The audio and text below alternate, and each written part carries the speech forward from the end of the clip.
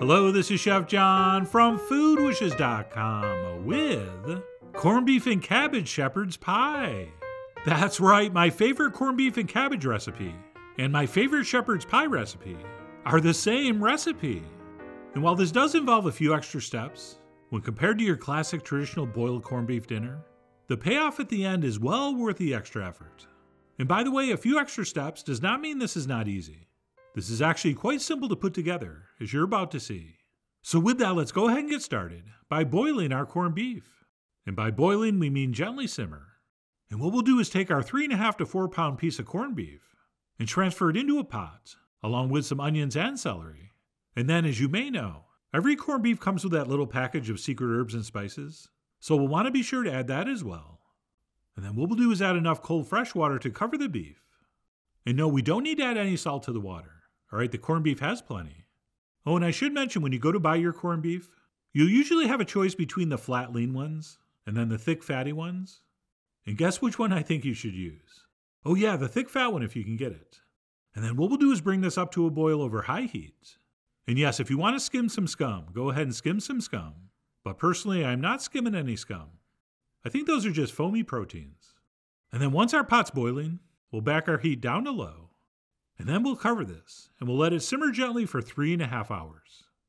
And believe it or not, that's it. And then if everything goes according to plan, about 3.5 hours later, your corned beef should look like this. And we will go ahead and stab that with a giant fork and remove that to a bowl. And if you don't have one giant fork, use 2 regular forks, but be very careful. And that's it. Once our beef's been bowled, we'll simply let that cool down before we cut it up. And while we're waiting for that, we'll go ahead and cook our vegetables in that same amazing flavorful broth, which I do at this point like to taste for salt, and hopefully it's perfect. But if it tastes like it needs some, go ahead and throw some in.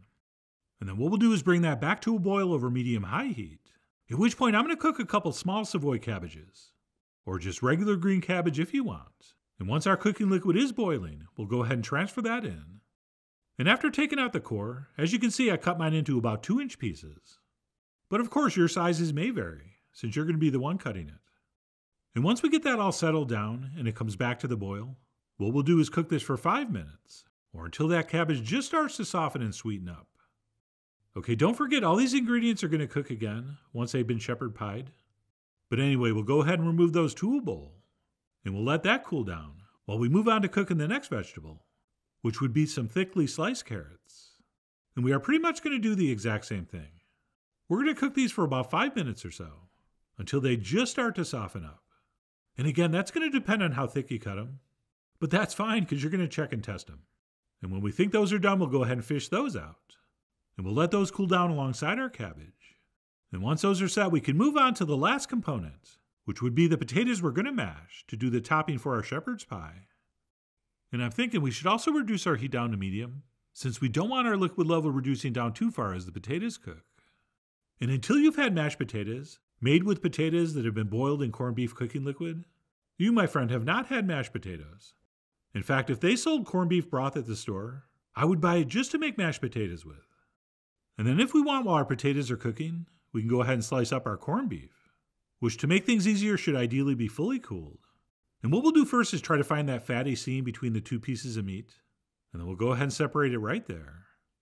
And by the way, you can only do this if you got the good end of the brisket. You people that got stuck with that flat, lean end can just start slicing. Speaking of which, no matter what piece of corned beef you ended up with, we're going to want to identify the direction of the meat fibers and cut across those. Or as we call it in the business, slicing across the grain. And I generally don't like to trim off too much fat, but if you do come across a giant solid piece, you can always trim that off if you want. And right here you can see exactly why we prefer that thicker end of the corned beef. I mean, look at that marbling. So we'll go ahead and slice that up, and then we'll head back to the stove to fish out our potatoes. Assuming, of course, they're fully cooked and tender enough to mash. Oh, and do not, under any circumstances, throw away that liquid. All right, we are definitely going to use that. And then to our cooked potatoes, we will add a little touch of butter. Some salt, of course. But be careful, because that cooking liquid was already seasoned. We will also do some freshly ground black pepper, as well as a few shakes of cayenne. And then last but not least, we will pour in some milk. At which point we'll go ahead and mix, smash, and mash this until it's very smooth. And yes, in case you're wondering, you are supposed to mash the potatoes with the butter first, and then add your milk or cream or whatever liquid you're putting in. But for this, it really doesn't matter, because I don't mind if there's a few little lumps here and there. The only thing you got to be careful about is don't mash too aggressively at the beginning, because that milk will definitely splash out. Okay, so start off kind of slowly, and then once it starts to break down and smooth out, you can pick up the pace. And then what we'll do once we mash that as smooth as we want is stop and toss in a handful of Irish cheddar, or of course the cheddar of your choice. All right, American, English, mild or sharp, whatever you're into. I mean, you are after all the Billie Eilish of your casseroles Irish. And speaking of bad guy, while I don't care if you use Irish cheddar or not, I do care if you grate it yourself. All right, good guys and gals grate their own cheese. And that's it. Once that's been mixed in, we can herd all of our ingredients into a buttered casserole dish, starting with our cabbage, which looks like we have way too much. But all we need to do is give that a very firm pressing, and it should compact nicely.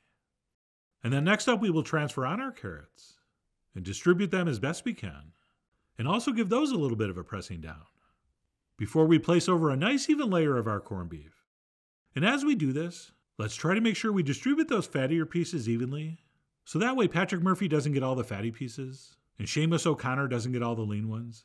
So please try to mix things up. And then once we've achieved full corned beef coverage, we'll go ahead and pour in 1 cup of our beautiful corned beef broth to help keep everything nice and moist as this bakes. And then for the last step, we'll go ahead and spread over our mashed potatoes. But before we spread, we have to dollop. And if we do that before we start spreading, we're going to ensure we get a much more even layer. So we'll go ahead and use the back of our spatula to spread that out as uniformly as we can. At which point we're going to switch to a fork to not only do a little bit of fine tuning and make sure we have those potatoes spread all the way to the edge, but we are also going to use our fork to texture the top. And there's a million different designs you can do, or maybe more. But I like to go with the very traditional method of dragging the fork across this way, although we probably want to alternate directions so it doesn't start building up on one edge. And then once we've made marks by dragging our fork that way, we will do the exact same thing the long way to create a pattern that is actually not a pattern, which is what makes it such a great pattern. Okay, it ends up being kind of random, but on purpose. And then for one final touch, once that's been completely forked, as I like to sprinkle over a little more grated Irish cheddar over the top, which maybe possibly helps it brown up a little nicer. And that's it, our corned beef and cabbage shepherd's pie is now ready to transfer into the center of a 400-degree oven for about 45 minutes to an hour until it's beautifully browned, piping hot, and hopefully looks like this. And then I'm not saying we're smart, but if we were, we would let this sit and rest for about 10 minutes before we tried to serve it up, at which point we can grab a spatula and attempt to cut out a nice square. And yes, for a first piece that came out amazingly well.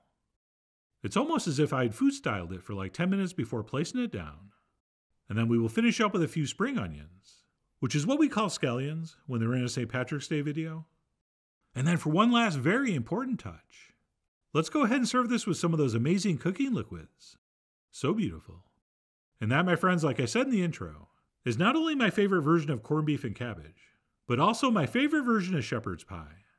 All right, visually, texturally, and taste-wise, just magnificent in every way. And while there's absolutely nothing wrong with a traditional corned beef and cabbage and potato and carrot dinner, one challenge with that, since everything's so wet, as soon as you slice your corned beef and serve up, I find that everything gets cold really fast.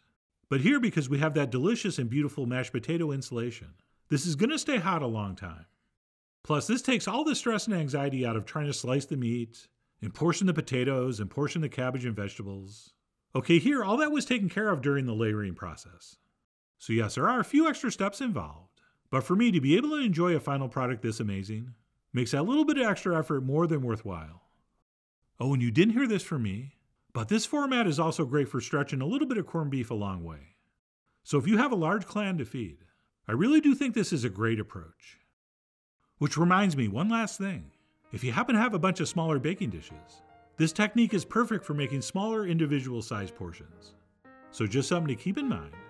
But anyway, whether you do end up making these fun size, or in one big casserole dish like we did here, either way, if you're a fan of corned beef and cabbage, I really do hope you give this a try soon. So please follow the links below for the ingredient amounts, a printable written recipe, and much more info as usual. And as always, enjoy.